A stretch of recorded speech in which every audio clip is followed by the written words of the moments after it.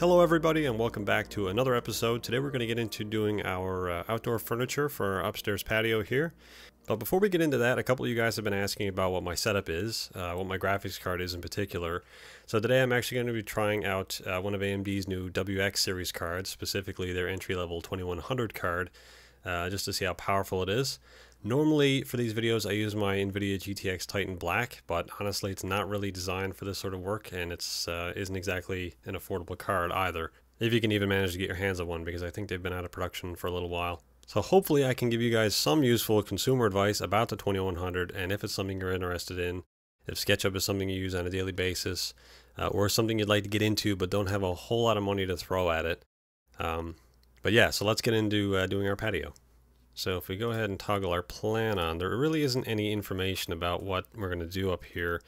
But if we remember the picture that we had back when we started this, there was actually some indication as to what to do up here. They basically have a love seat and a couple of smaller chairs with a coffee table layout. I think what we'll do is actually do two love seats. Maybe we'll put one here or put both of them sort of on the outside near the fencing, and then a coffee table in the middle. I don't think we're going to do this. This almost looks to be sort of a wicker.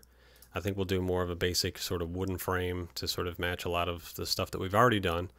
And just to save us some time, we'll actually reuse the cushion that we used for the love seat in here. So we'll go ahead and copy that and bring that up here. Now I know what you guys are probably thinking. There's a lot of sort of recycling of assets, but if you remember back when we made this, this actually took a fair amount of time to do, and just to save me some time for the video process, we'll just reuse this asset. If you guys want to have it look a little bit different, maybe even put a piping around it or something like that, then you can go ahead and do that as well. But just for the sake of the video, we'll reuse this. So we'll go ahead and rotate that to 0 degrees so it's on this axis again, and we'll figure out our dimensions here. So actually just draw a rectangle on the floor and pull this up, and then push this down to here until it sort of starts intersecting with the rectangle. We could just measure the cushion, but it's going to be a bit more difficult now that it's sort of rounded, and it'll be hard to tell if we're getting a straight measurement across or sort of a diagonal one. So we'll just do this, and it doesn't need to go right to the ends. We'll leave a little bit of space sticking out. And so now we have basically 4'10". So we'll actually just reduce that, say 4'10" there. Push that down to there, erase our guides, and now this can sort of be the base of our frame. So we'll start honing in on the shape of our cushion. And we'll push these ends down now as well, try to get an accurate sort of width measurement. If we measure it this way, we can basically say 2'5". And now the height doesn't matter, so we'll just leave that sort of where it is now. And we'll start actually pulling out some squares. Maybe we'll use our tape measure, say 5.5, and maybe even a bit thinner than that. Maybe we'll say 4, or maybe 4.5.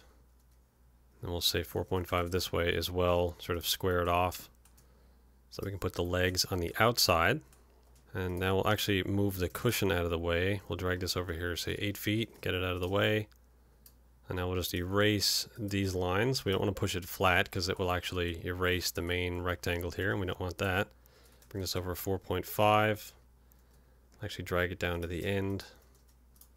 And then say 4.5 there, and 4.5 here.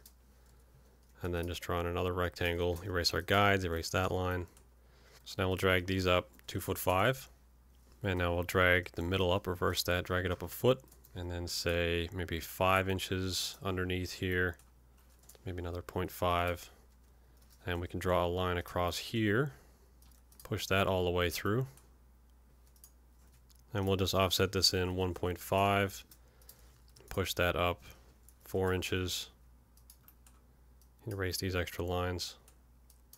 Now what we'll do is draw a line across here, bring that up 4.5, draw that across there, and so now we can pull this piece across.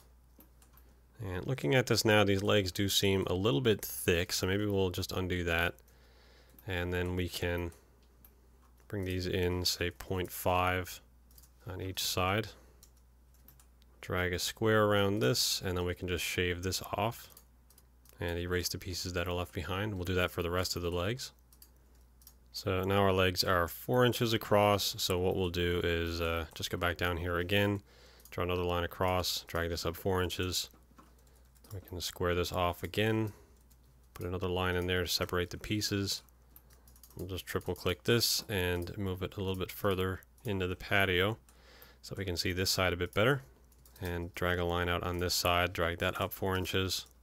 And there we go. And so what we can do on this side now is bring this in 1.5 and just draw these lines off, separate those faces again, and then push this down maybe 1/4 of an inch just to give it a little bit of definition. This really isn't something that we're going to see, but just as an extra little bit of detail, if we do end up getting any lighting or shadows in there from the corners or anything, we'll be able to see it. And so now what we can do is sort of add a top to the railing. We'll say another 4 inches here, bring that down.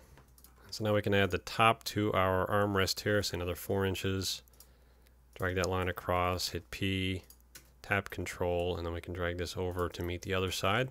Delete our guides again. Do the same for here. So that does it for the armrest, and these may be a little bit high, but we can reduce the height of these after we get the cushion on there. We'll do the back the same as well. Bring this over. So now we can go ahead and slide our cushion into place and see if it works. Let's bring it in here, slide it back. And I guess maybe what we should have done is brought these back another 4 inches to compensate. I kind of wasn't thinking about where this was going to go, but we can just easily do that. Say another 4 inches here, and then push everything down 4 inches. You can erase all of the pieces that are sort of left behind. And what we'll do is actually bring this board back 1.5 so that it's actually being supported by these legs here. And so we can go and we'll hit K so that we can sort of see the invisible faces. Maybe even just push this back 1.5. Hit K again, turn those lines off, and we'll just erase these extra lines in here. And we did sort of mirror the dimensions of the existing love seat for this one, and I think we'll actually make it a little bit longer just so we can separate the cushions in the middle here. I think we'll have 2 cushions rather than the 1. So we can go ahead and make this probably about 1 foot longer. So we'll just triple click this. We'll say outdoor love seat, group that. And so we'll just double click all of the faces sort of connected to this side of the love seat. Bring these over 1 foot. And maybe not even that far now that I'm looking at sort of how wide it's going to be. Maybe we'll just add an extra 8 inches to it. We'll just hit hide on this for a second so we can see what's underneath here. And maybe what we'll do just to make this uniform back to front is drag this out. I guess that was the 2.5 inches, 2.5. And I do apologize for how often I change and manipulate things, but ultimately that's what happens when you make something from scratch and kind of need to see what it looks like before you can decide whether or not it's what you're after. Alright, so then we have the sort of widened frame. We can go back up and we'll say unhide last. That'll give us our cushion back. And so now we can basically draw in a guide halfway between. We have 5'6", so we can say 2'9" to the middle there. We'll grab our cushion, hit S, and scale it down to that line there. And then we can scale this side to this line right here. And then we can go ahead and duplicate our cushion, drag it over, hit S, drag it to this line, and then we'll grab this side, drag it over to this line. There we go, hit that. And then I guess what we can do is do a -1 shift, just to sort of reverse the details that we have. If we turn on our shadows, we should be able to see some of the indentations that we have going on with the top of the cushion here. And they're definitely a bit more difficult to see, but they are there. So we'll want to make sure that they're not identical on both cushions, at least not obvious anyway.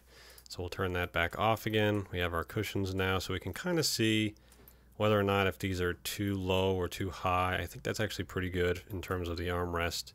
So we can leave that where it is. And now we'll want to get 2 cushions out of these, and we'll just see if we can sort of squat these down to make the back cushions as well. So we'll copy these, bring them up on the blue axis, and we'll rotate them. So we'll just give our red axis here, rotate 90 degrees, maybe even just angle them down a little bit, something like that. Drag them over to here, and just see where they fit best. Pretty okay there. We'll drag them back a bit more, and then again we'll squat them down so that they stick up a little bit above the back of the cross member piece there, and bring them back out again so they're not intersecting so much with it. Say about there, and maybe even sort of squat them down in width again. And maybe what we'll do is rotate one of these 180 degrees. And we'll just sort of reposition it a little bit so it's similar to the other one. Again, we don't want it to be identical. That's sort of a giveaway in rendering, is when everything sort of looks exactly the same, or is positioned the same, or there's a very obvious pattern in the placement of something. So we don't want the cushions to be placed the same. Maybe even we'll go in and rotate this a little bit to be sort of offset with the sort of angle of the cushion. Put it down that way. Pull this cushion over a little bit so they're a bit sort of tighter in the middle there. Same with this one. Then we can grab both of these and scale them over to this line. And then the same, we'll do the same with this one. And so now what we can do is actually sort of pull a paneling across the inside here, and we'll say maybe we'll have it be flush with the inside. So what we can do is drag this over 0.75, and then we'll want, say, 4 panels on the inside. So we'll drag this up an inch, drag it back down an inch so we have one there. We'll do another one. We've sort of done this technique before. If you've missed it, essentially what we'll do is just draw out the amount that we want on a consistent measurement. In this case it's 1 inch, and then we can scale this up. We'll drag the middle one here up to there, so that'll give us 4 equal parts. And of course, if you know the measurement, then you can probably just draw them in anyway and divide it up.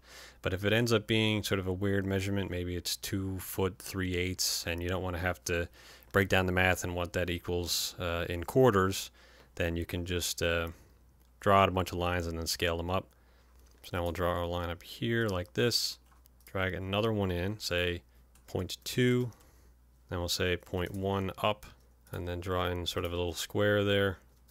And we'll copy this square and we'll paste it for the rest of these in the center of each of these lines as well. Erase our guides, erase these lines on the front.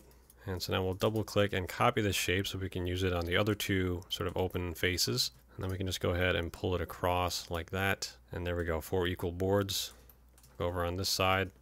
Actually, we'll paste it off so that we can reverse it. Say -1. Bring it up to there. Then we'll just pull it across like that. And now we have the back to deal with.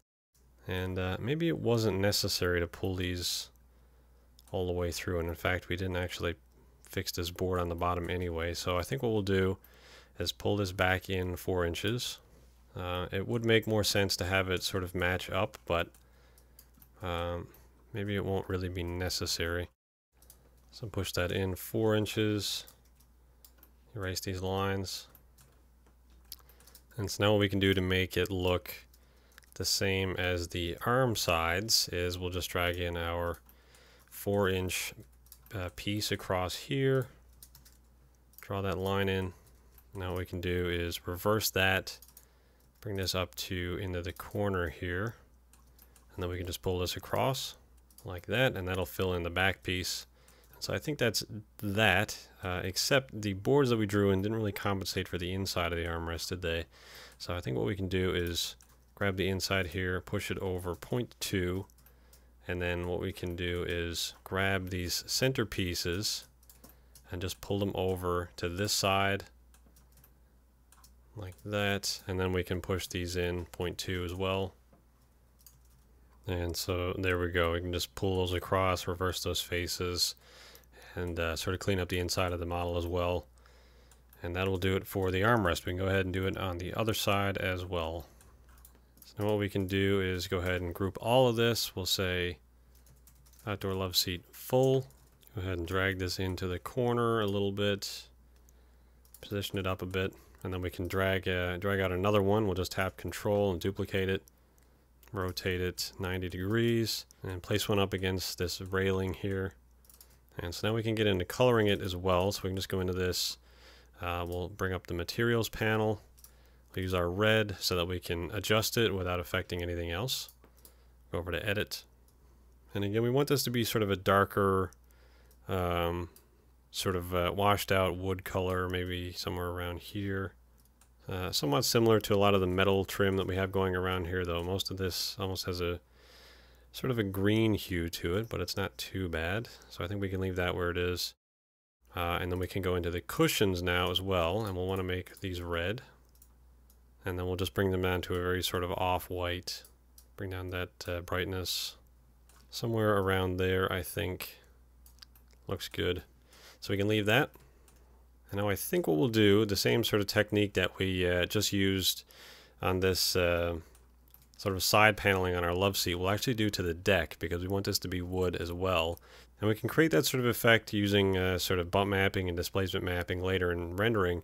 But we do want some sort of a physical depth in between the boards. And I think that will look nicer. So what we'll do is somewhat similar to that. We'll go into our deck here. And so we went ahead and brought out 18 guides. So we'll have 18 boards with our deck surface here. So we can just drag, box around those, and then we can sort of bring these out to the edge here. We'll go right to the edge there. And I think those boards look big enough. They don't want them to be too thin. We don't want them to be too thick. I think that actually looks pretty good. And that makes the average board width about 10 inches. So that's a pretty sizable board. And so now we'll do sort of the same thing. We'll say 0.1 on either side. And we'll just drag out a little rectangle that we can copy and place on each board. So we'll say there. And then we can just duplicate that. We'll say X20. And then just delete the ones that sort of go beyond. And so now we'll just drag out a box and select all of these tiny little rectangles, drag them out from the doors to the edge. And we'll just resample the deck color from the edges here and paint the boards back in. And we'll just go inside the wall here and drag these out. Fit them to the dimensions there. And now what we can do is just erase this one, because this one's already intersecting with this line here, but we will take a line, drag across here, and square that one off. Then we can erase that. So now we can go in and lower these down an eighth, say 0.125. Now unfortunately there's no native way to push and pull multiple objects at the same time, so unfortunately we have to do them individually. So we'll just have to take our time and go through. And there we go. That'll do it for adding a little bit more detail to our deck surface. We can go in and add even more detail to that later on. But we'll leave that where it is for now, just so we can see the boards and what all that looks like. And so now we can get into doing the table, and I think for that we'll just sort of mimic the design that we have going on with these love seats. So we can just draw in our rectangle. We want this to be sort of a bit more square than rectangular. So we'll put in a shape like this. Maybe make it a bit smaller. Just sort of eyeball the shape for now. Something like that maybe. So we'll say 4'3" over this way. And just sort of dial in the dimensions to something a little bit more reasonable. And say 4'10" that way. So we'll erase our guides, bring this in 4 inches on all sides so that we can find where the legs are going to go. Drag in those squares. And then we'll bring those up to the top of the surface. And then we'll say go on a bit further than that, maybe even just 2 feet. Bring it up a bit above the sitting surface. And maybe even a bit higher than that. Or maybe we'll actually put the table surface on top of the leg, so we can leave that where it is now. Bring this up. Bring the rest of these legs up 2 feet. And then we'll bring this up, the height of the bottom of our love seat. And then we can tap control and bring this up to the bottom of where the cushions sit, so that we can erase the underside here. Then we can push this in 4 inches. And so now while we're at this, we'll say outdoor table. And we can get into erasing some of the stuff without worrying about erasing other parts of our house. Erase underneath the table there. And we'll actually just want to bring this in 1.5. We can reverse that. Drag our lines down and cut off what will effectively be the support pieces for the legs. As we have that, we can push this up, say 4 inches, just to give some sort of illusion of depth underneath the table here. And I guess this can sort of act as a shelf underneath the coffee table. So we can go in and put some supports in. We'll drag these down 4 inches on both sides. And I guess what we'll do is drag these down from the inside. I'll say 1.5 and then drag that rectangle down there. We'll tap Control so we get a separate piece. Do that for this one. Draw in another face there. And so I think that will do it for the base of our table. We'll actually leave the table shape now and drag in our rectangle to cover the surface and pull this up 2 inches just so we can see what that looks like. And we'll copy this shape and bring it into here and then paste it in place, and that'll make it a little bit easier to put that surface onto it. That'll effectively do it for our table. Maybe we should add a support into the middle here so we can try and find the middle. We'll drag out our guide, try to find that blue there. We'll drag a line out 3/4 either side. Drag a rectangle around that, erase our guides again, and then pull this across. Actually tap Control again so that we get another separated piece. There we go. Maybe we can do something sort of similar to what we have going on the ends here. With the center of our table, we can sort of drag a guide in, say maybe 6 inches. And we can go over and look at our side pieces here. These were around 3 3/4. And so if we were to do that, say 3.75, just drag out a bunch of these. And so these are all the guides that we need, essentially with the same dimensions as those boards that we've drawn in. But we do have this little piece left over, so what we'll do is we'll just go up and drag all of these guides down, make sure that we have all of them, and we can scale them up to fit that space. And then we can go into there and say 0.1 for the ends, 0.1 either side for the middle boards. And we go like that. And then we'll just copy this piece and we'll just drag it over to the center of this line. And then we can hit X11. There we go. And now we can just sort of erase this side of it. Erase our guides again. And then we'll just select all of these pieces. And then we can scale these the length of the table. And then we can do our 1/8 inch depression again. And there we go. That'll do it for the table's surface. Maybe what we'll do is actually draw these lines along so that they look like separated pieces. And there we go with that. So what we can do is copy our love seat color, paint our table the same color. Maybe we'll change the tabletop surface to be something a bit different. And maybe it actually looks pretty good in black the way we have it there. It's a bit of a taller table, but it's definitely something you'd want outside, especially if you're sort of standing around to have a sort of a high table surface. And maybe we will bring it down, say 2 inches. So we'll bring this up 2 inches, bring these faces up 2 inches as well. Now we can raise this up in the air. We'll say 4 feet, just so we can see the undersides of the legs. I don't actually have any faces on them, so we'll fill those in and raise them up 2 inches. I think this looks a bit better, so now we can drag it down and line it up on the floor. Make sure we get it onto the blue axis, and then we can hold Shift until it sort of snaps to the floor. And yeah, I think that makes it look a little bit better. So we can turn our shadows on again and just sort of play around with this, see sort of what the lighting looks like. And yeah, so I think all this is looking pretty good, so we can probably go ahead and end it there. But before we finish off the video, we'll try out a little bit of rendering, seeing as we are using a new graphics card this week, just to sort of test out the raw power. If anybody is in fact interested in getting this card, you can sort of see its capabilities with doing a little bit of rendering with the old V-Ray engine. So what we'll do is we'll just go into our options here, and we'll just, these are the default settings. So we'll make sure that ambient occlusion is turned on, and we'll go up to output and make sure that we have that on 1920 by 1080, just so you get a little bit more detail in the image. And seeing as we are sort of doing a test here, we'll add some effects. We'll make the glass a little bit more reflective than it is, so we can we'll just turn off our shadows so we can find a decent camera position. Maybe we'll put the camera sort of right here and sort of just bring our field of view down, maybe say 55, say something like that, so we can sort of see in through the windows a little bit, get a little bit more of the glass going. So what we'll do is we'll sample our glass so that we know what color it is. It's color A01.